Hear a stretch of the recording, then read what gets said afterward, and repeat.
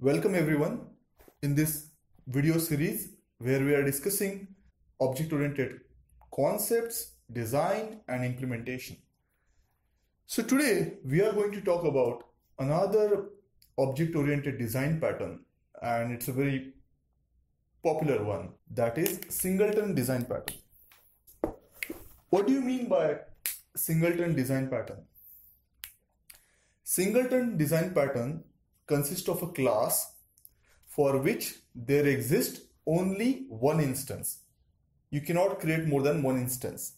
And that class also has to provide a global point of access to that unique instance, right? So there are two things in Singleton, right?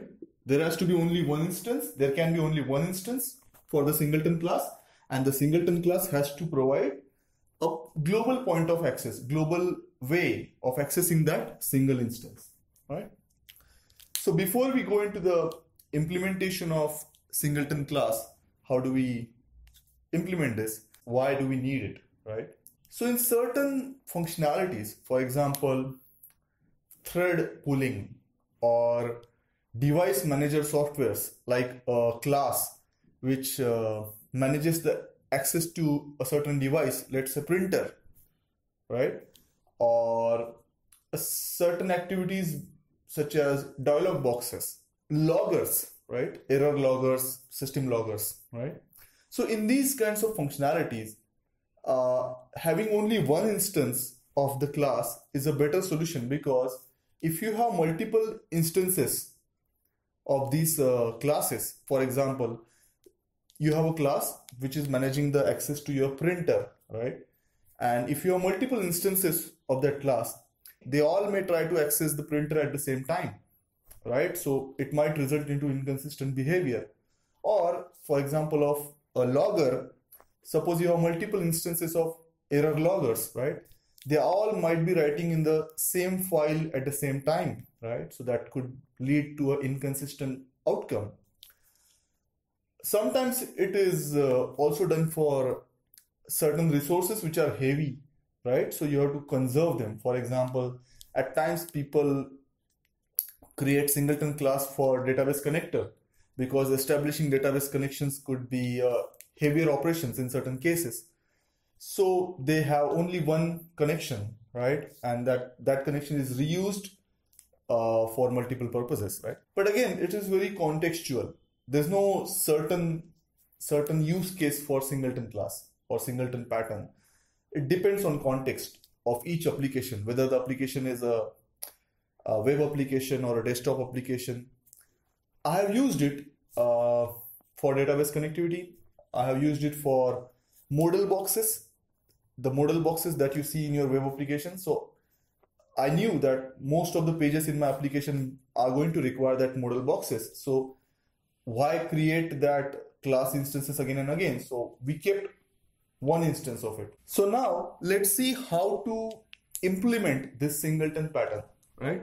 How to define a Singleton class. The way you do it is you say class Singleton, let's say, we'll name it as Singleton, right? So the key to implementation of Singleton pattern is to make the constructor as private, right?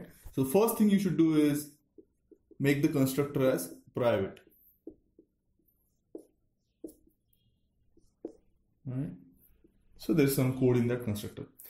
If the constructor is private, that means no other class can directly instantiate the Singleton class, but we have to provide a means to access the one instance of Singleton class. So we'll write a public static method which will return an instance of the same class Singleton, and let's name this method as get instance, right?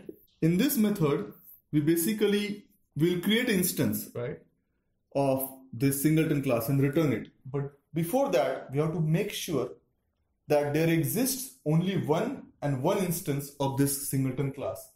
And in order to make sure that, we'll have a static field. So let's say private static of type singleton, again same type, and we'll name it as unique instance, right? So this is the field, and we'll check if unique instance equal to null. Only if it is not yet created, we'll say unique instance equal to new singleton. As the constructor is private, we can only call it from within the class. So we can call it here, we'll create instance, and we'll just say return unique instance, right? And that is basically it. So this is a variable to store the unique instance. We'll store the unique instance in this variable. This is a static variable, and we'll check every time somebody. So this is our global point of access. This is the way outside classes can get an instance of this singleton class by calling the static getInstance method, right? In this method, we'll first check if unique instance is null or not, if it has been created before or not. If it has not been created before, we'll create a new singleton instance, assign it to unique instance, and return it. If it is already created, that means this is not null, right? Then we'll not execute this part, we'll simply return the unique instance, right? This way, we are making sure that there exists one and only one instance at any point of time for this singleton class, right? Making sure that there exists only one instance of a singleton class could be a bit tricky. In certain cases, for example, if there are multiple threads in your application, right? If there are multiple threads operating, then one thread could be here checking this condition, while the other thread is already reached here. It is in the process of creating the singleton instance. So this condition might be holding true for T1 while T2 is busy creating the instance. In that case, we might have two instances getting created because of multiple threads, right? So for solving this, we can always make this method, this getInstance method, as synchronized. So we'll say that means the access to the threads is controlled. That means when one thread is occupying the method, executing the method, the other threads will be made to wait, so that we don't run into that situation. In cases where we are sure that we will definitely require one instance. See, it may happen that your application may never end up using this singleton class. By the way, apart from this code, there will also be some functionality to this singleton class. It's not like it just creates object for nothing. Obviously, there will be some purpose. Like I said, for managing a hardware device such as printer, or for error logging, or for database connectivity. So that code definitely will be here. That logic will definitely be here. It's not like it will be just this code, right? So now another solution to avoid making more than one instance is that you can do lazy creation of this object. That is, in our single unique instance static variable, we can initialize it with new singleton. We can initialize it with the instance, and then, so we don't need to do this in that case. Neither do we need to check if it is null. In that case, the code becomes really simple. Public static return type singleton, yeah, and we'll just say return unique instance, because in this case, at the time this class is getting loaded into the memory by JVM, this unique instance will be initialized with one instance, right? So it will always be there, and then we'll just return that instance, right?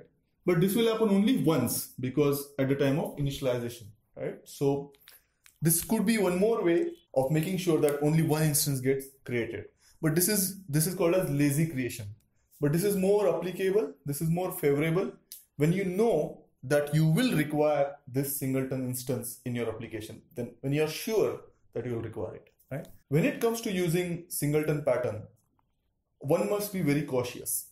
I mean, if your application has lots of singleton classes, that means you are going wrong in your design. Why?